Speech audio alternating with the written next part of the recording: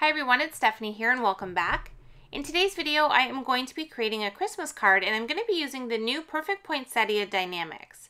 This is a really great die because it has a lot of different layering elements, so you can create really full flowers, or you can mix it up and just use the smaller parts or the larger parts to create large and small flowers. Now for my flower today, I decided to die cut it all from white cardstock, and then I'm going to use my Copic markers to add the color. This is just going to allow me to do some shading, which is going to make the flower look more dimensional. But if you don't want to do all of the coloring, you can definitely die cut this from colored cardstock and then assemble your flower from there.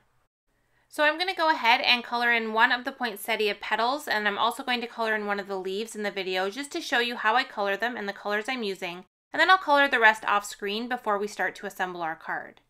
So for the poinsettia petals, I used R35 as my base layer and I colored that over the entire piece to really saturate the paper. I then went in with R37, which is a little bit darker, and I pulled that from the center out towards the middle area of the petals. I followed that up with R46, which is a really dark red, and then I went in with R59, which is a really super deep red color. You can see how much contrast that one added when we colored that one on. And then I'm going to go back and forth between all of the colors I used, and I'm going to kind of blend it out until I'm happy with how it looks. So I usually like to go lightest all the way to darkest, and then I usually kind of mix and match between the lightest, medium, and dark as I do the final blending to get it how I want it. Once I'm happy with the coloring on this, I'm just going to set it aside, and then we're going to color in one of the leaves. Now all of the rest of the poinsettia petals are going to be colored exactly the same. I did do the smaller ones a little bit darker though, so you will see that when we bring all the pieces back into the video. Then here for the leaf, I used the lightest color, which is YG23, and then I followed that up with YG17 and YG67 for the center of the leaf, and that just provided some really nice dark contrast and really made the leaf look dimensional. So like I mentioned, I'm going to go ahead and do the rest of the coloring off screen, and then we're going to come back here and we're going to start to assemble the card. So for my card, I decided to use the largest petals and then two of the smaller ones. And then I'm also going to use the two largest leaves as well as one of the smaller ones and the center area in the center of the flower.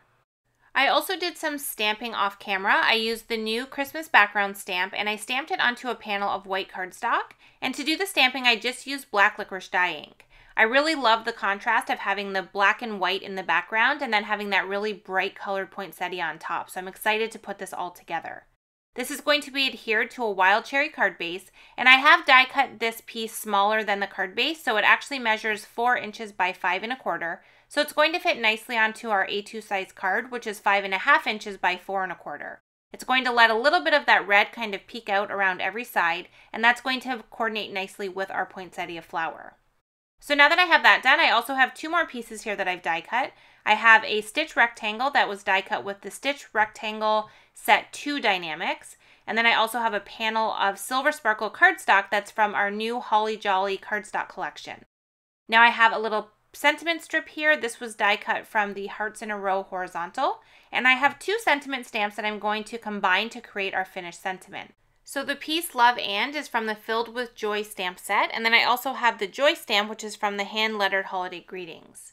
So I'm going to stamp out the piece Love And first, and I'm going to stamp it onto the sentiment strip.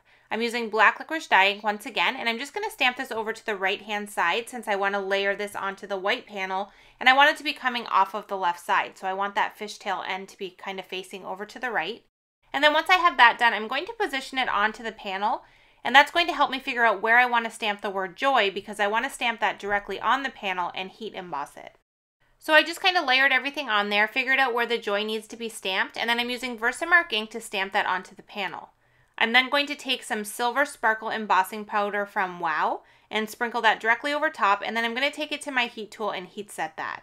And that's going to incorporate the silver sparkle not only in the matte cardstock that we're going to add behind our panel, but now it also incorporates it into the sentiment. I'm going to use some adhesive and adhere this directly onto the silver sparkle piece. And don't be shy with the adhesive when you add cardstock to a piece of glitter cardstock. It just helps to really ensure that everything stays together. Once I have that on there, I'm going to trim down my little sentiment strip, and then I'm going to adhere that flat to the panel. I find the easiest way to adhere a little sentiment strip like this is with some liquid glue, so I just used my glue pen, added the adhesive on the back, and then positioned that directly above our joy sentiment. I'm now going to adhere this panel to our card base, and I'm going to use the same adhesive. I'm not going to add any dimension to this at all. And I'm just going to kind of position this towards the center and adhere that directly on top. So now that we have the background and the sentiment done, we can start to assemble our poinsettia. Now I kind of had an idea in mind before I started this card of where I wanted to position this, so that's why I kind of made sure to have that sentiment up on the top left side. I want to have the poinsettia be towards the bottom right, and I really want this to be the focus of the card. So I'm going to first assemble the different petals of the flower. To do this, I like to just use some liquid glue and add it to the center.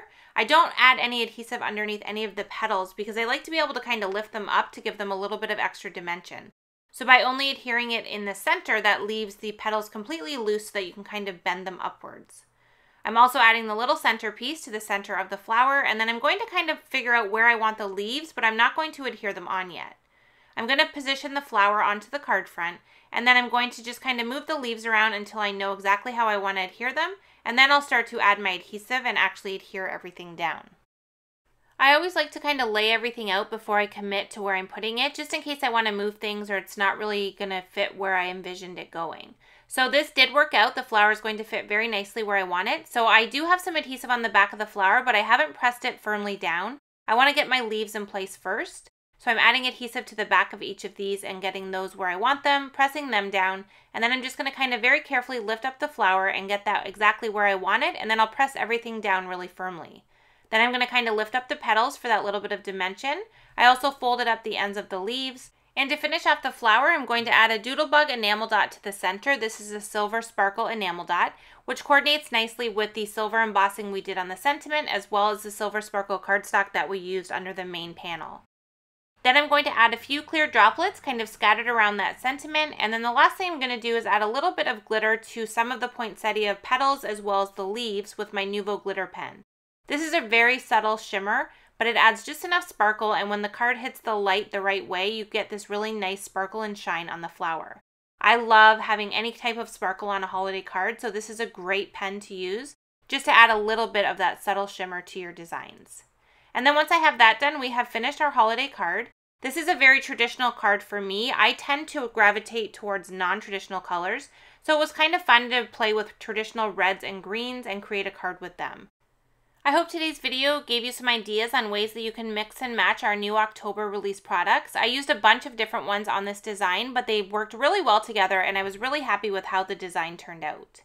As always, I appreciate you so much for joining me in today's video. If you haven't already, go ahead and click that subscribe button so you'll be notified of future videos, and I hope to see you in another one soon. Thanks so much for watching.